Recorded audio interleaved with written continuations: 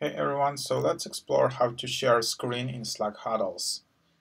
You can just go to the channel and then you can just enable Slack testing.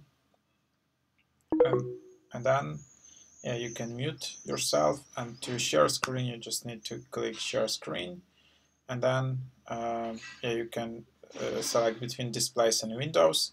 And one more thing, like to have this feature enabled, you need to allow access to Slack to share your screen or to be able to record your screen. You can do that in system preferences on Mac, and when you just first enable huddles, you will be asked if you have that enabled.